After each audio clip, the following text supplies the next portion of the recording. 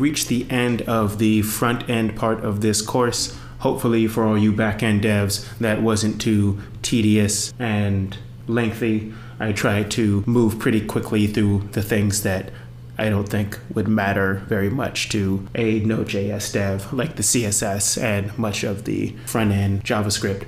Although we did a bunch of Node.js work setting up the new handlers, modifying the server to be able to serve static assets like images and CSS and JavaScript files and favicons from the file system, we actually didn't use any new modules in this section. We just continued to use a lot of the modules that we were already doing, things like console, things like the file system.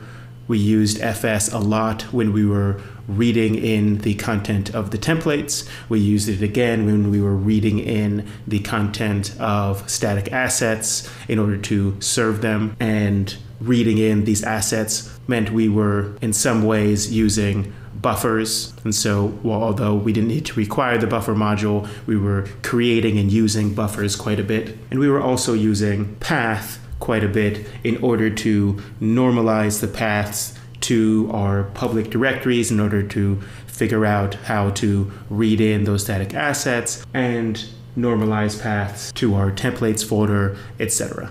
And of course, we used many globals and some other modules that we didn't explicitly need to require. In the next section, in which we'll be building a command line application, we're actually going to jump in to a bunch of new Node modules that we haven't seen yet in order to build out that command line interface. So without further ado, we can move on to the next section, which is building a CLI.